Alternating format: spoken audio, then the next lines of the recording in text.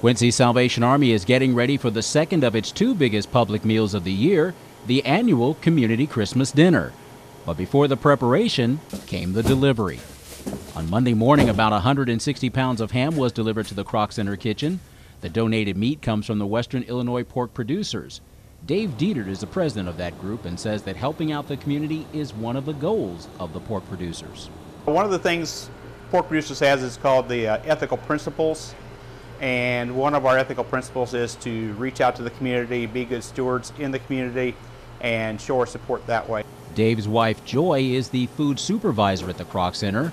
She says that these hams won't stay in the boxes very long. When it comes in today, we'll get it all sliced and in the cooler and ready to go. So all we have to do, Christmas morning, is get it warmed up and prepare the other things that we're having that day.